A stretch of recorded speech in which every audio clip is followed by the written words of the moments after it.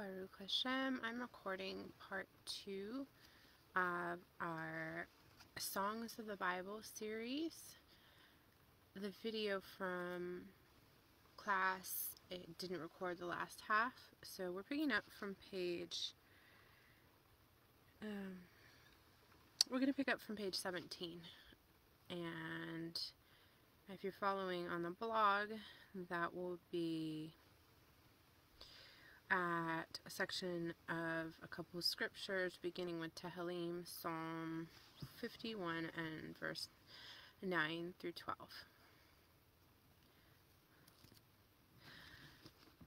Hide your face from my sins and blot out all of my iniquities. Create in me a clean heart, O God, and renew a steadfast spirit within me. Do not cast me away from your presence, and do not take your Holy Spirit from me. Restore to me the joy of your salvation, and sustain me with a willing spirit. And Devarim, Deuteronomy 32:21. This would be back into our song of Moshe. They have made me jealous with what is not God. They have provoked me to anger with their idols, so I will make them jealous with those who are not a people. I will provoke them to anger with a foolish nation. When God brings his staff of consequence over his people, it is often through alien nations who come in and oppress them, take their land, exile them, destroy the infrastructure and system that was meant to be built up for his honor and service, not so that they could do whatever they please with their resources. So often, through these wars and invading nations, he will cut off all those resources they took for granted: food, water, health, and security. And back to our song, Devarim, Deuteronomy 32:22. For a fire is kindled in my anger, and it burns to the lowest parts of Sheol, and consumes the earth with its yield, and sets on fire the foundations of the mountains. I will heap misfortunes on them. I will use my arrows on them. I wanted to attempt to understand what it is these arrows of God are. Again, bearing in mind this is poetry, and always potentially metaphoric. In Psalm 64, the words of evildoers are their arrows. When you think about it in terms of weaponry, we are told elsewhere the sword is the word of God. So it makes sense that a bow and arrow could also be related. Hashem speaks in Hosea of slaying by the word of his mouth. And the prophet Yeshayahu, Isaiah, describes himself as a weapon of the Lord. Both sword and arrow in that message is related through the prophet's words, and sometimes that message is something that the people do not want to hear, will condemn the people, will break the heart of a person. Let us take this in and understand what Hashem may be saying when he relates, I will use my arrows on them. Tehillim, Psalm 64, 2 through 9. Hide me from the secret counsel of evildoers, from the tumult of those who do iniquity, who have sharpened their tongue like a sword. They aimed bitter speech as their arrow, to shoot from concealment at the blameless. Suddenly they shoot at him, and do not fear. They hold fast to themselves an evil purpose. They talk of laying snares secretly. They say, who can see them? They devise injustices, saying, we are ready with a well-conceived plot, for the inward thought and the heart of a man are deep. But God will shoot at them with an arrow. Suddenly they will be wounded, so they will make him stumble. Their own tongue is against them. All who see them will shake the head. Then all men will fear, and they will declare the work of God, and will consider what he has done. Hosea 6:5. Therefore I have hewn them by the prophets. I have slain them by the words of my mouth, and my judgments go forth like lightning. Yeshayahu, Isaiah 49 and verse 2. He made my mouth like a sharp sword. He hid me in the shadow of his hand. He made me like a polished arrow. He hid me in his quiver. I believe this next section of the Song of Moshe relates to the preceding verse regarding the arrows of the Lord being used upon them.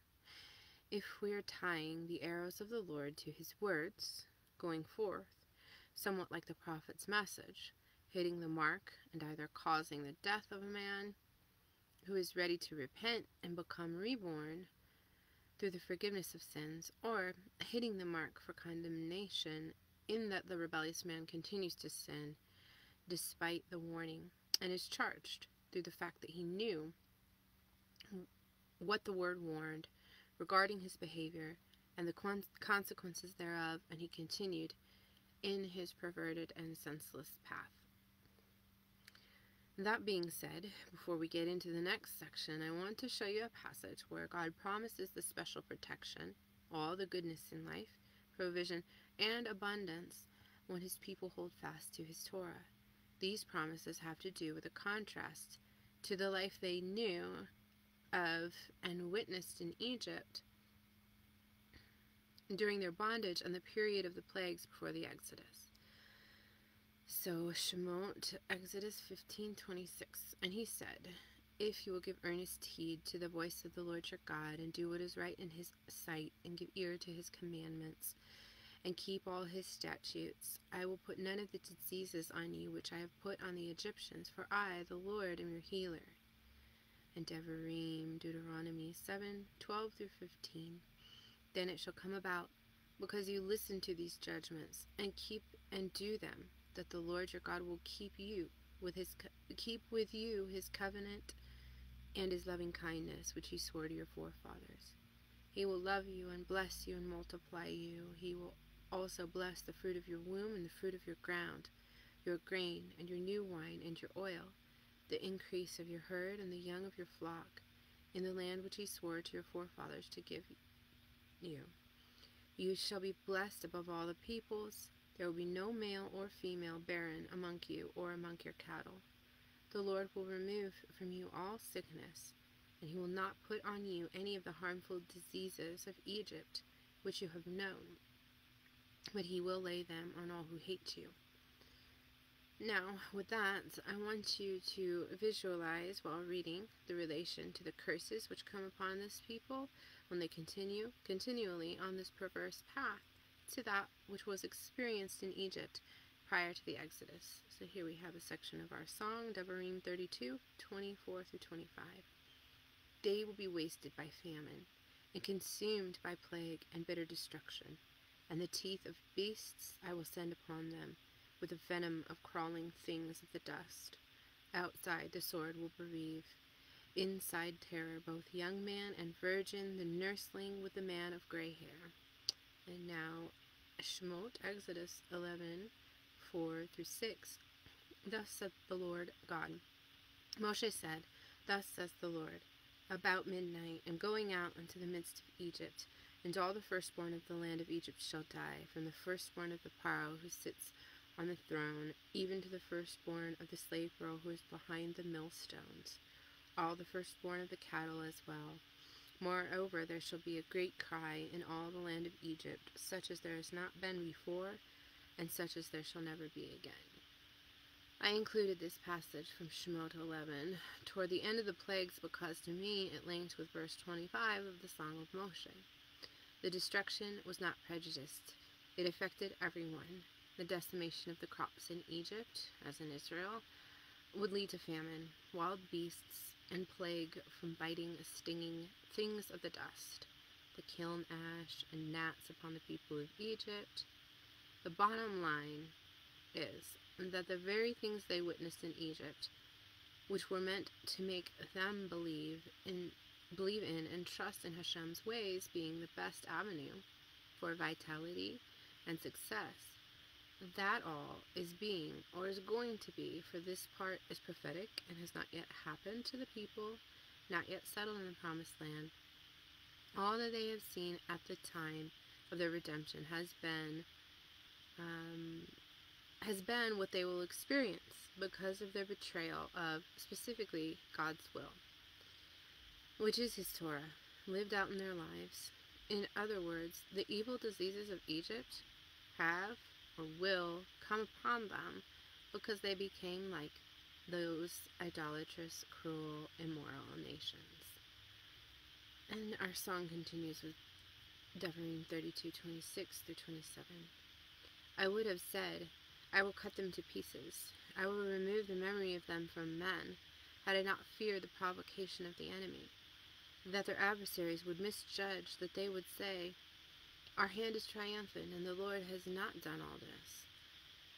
This is a similar call back to the very argument, so to speak, that Moshe made as he advocated for the people upon their first transgression against the rock who bought them, ransomed them from Egypt by the slaying of the firstborn of Egypt. It was that blood price which made the purchase. At that time, Moshe said to God, You know what human history will proclaim of you.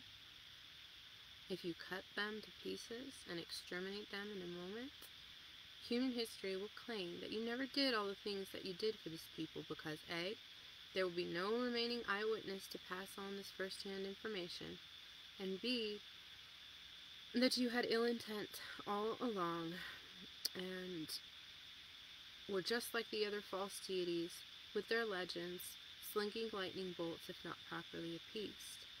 This is how the one sole God is different from all the non-gods. He is involved in a relationship with his people, and he has done all he has done and will yet fulfill the promises he has made.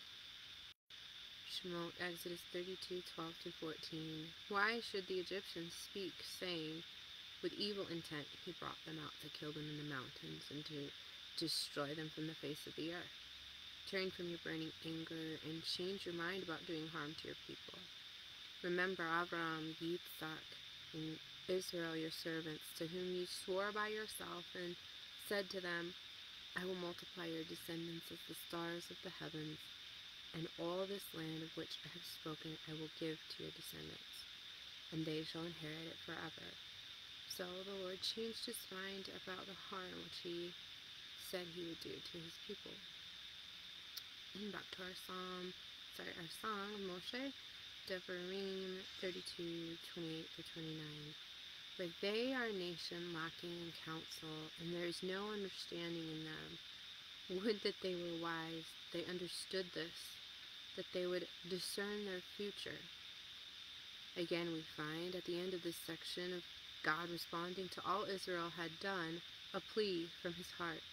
If only, would that.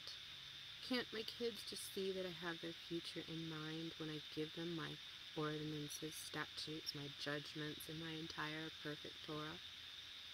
That it correlates directly to their future?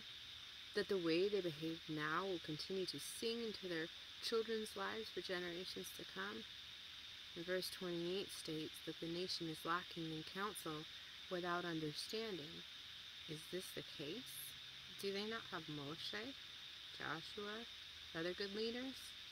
They do, besides the fact that they have the Torah to inquire of and to seek counsel from. And this is the issue, that they have not sought the counsel, nor heeded the words of these good teachers or the Torah. I bless us to be able to attach ourselves to good leaders, counselors, and the Torah. And going on in our song, Devarim, Deuteronomy 32:30 and 31. How could one chase 1,000 and two put 10,000 to flight unless their rock had sold them and the Lord had given them up? Indeed, their rock is not like our rock. Even our enemies themselves judge this. This verse is amazing. It is linked to another very challenging text in the Torah which contains other stark and terrifying curses which a person brings upon himself through rebelling against Hashem repeatedly, intentionally. The context of Vayikra paints a picture of chaos, confusion, distortion, fear, mayhem, complete helplessness, much of which is not only self-inflicted, but also delusional. Let us bear this in mind for the times at hand. Our rock has not sold us out. Our rock is different from the images of stone, or the cathedrals of men, or the palaces of vanity and riches and power that they had believed in and trusted. But soon Hashem will show, and they will recognize how very different the rock of salvation is than that which they had made their devoted thing. Vayikra Leviticus 26, 36 through 39. As for those of you who may be left, I will also bring weakness into their hearts in the lands of their enemies, and the sound of a driven leaf will chase them. And even when no one is pursuing, they will flee as though from a sword, and they will fall. They will therefore stumble over each other, as if from the sword, although no one is pursuing. And you will have to stand up before your enemies. But you will perish among the nations, and your enemies' land will consume you. So those of you who may be left will rot away because of their iniquity in the lands of your enemies. And also, because of the iniquities of their forefathers, they will rot away with them. This section, the following, of promise is indeed this special relationship which will allow for the rock to set us apart through the wondrous provision and protection that the eyes of our enemies will witness. Once again, we have repeatedly seen, the obligation on our part, the incumbent duty, or our terms in the agreement. Our responsibility to the covenant and covenant maker has everything to do with his Torah and its safeguarding through witness and remembering, through its fulfillment in our lives. Vayikra Leviticus 26, 1 through 13. You shall not make for yourselves idols, nor shall you set up for yourselves an image or a sacred pillar, nor shall you place a figure stone in your land to bow down to it, for I am the Lord your God. You shall keep my Sabbaths and reverence my sanctuary. I am the Lord. If you walk in my statutes and keep my commandments, so as to carry them out, then I shall give you rains in their season, so that the land will yield its produce, and the trees of the field will bear their fruit. Indeed, your threshing will last for you until grape gathering, and grape gathering will last until sowing time. You will thus eat your food to the full and live securely in your land. I shall also grant peace in the land, so that you may lie down, with no one making you tremble. I shall also eliminate harmful beasts from the land, and no sword will pass through your land. But you will chase your enemies, and they will fall before you by the sword. 5 of you will chase 100, and 100 of you will chase 10,000, and your enemies will fall before you by the sword. So I will turn towards you, and make you fruitful and multiply you, and I will confirm my covenant with you. You will eat of the old supply, and clear out the old because of the new. Moreover, I will make my dwelling among you, and my soul will not reject you. I will also walk among you and be your God, and you shall be my people. I am the Lord your God, who brought you out of the land of Egypt, so that you would not be their slaves. I broke the bars of your yoke and made you walk erect. And so basically, before I pause for another section, because my computer's running out of battery, these things from our song, this promise of consequence, where there will be chaos, and it'll be delusional chaos, and it'll be the case in which how could 1,000 put 10,000 to flight, unless God said, I'm not giving you that special protection anymore because you aren't living a Torah life. It is promised to not be that way should we keep these things in order to carry them out. And then in that case, it'll be that 100 will chase 10,000. And Baruch Hashem, we'll do another section and finish off this class.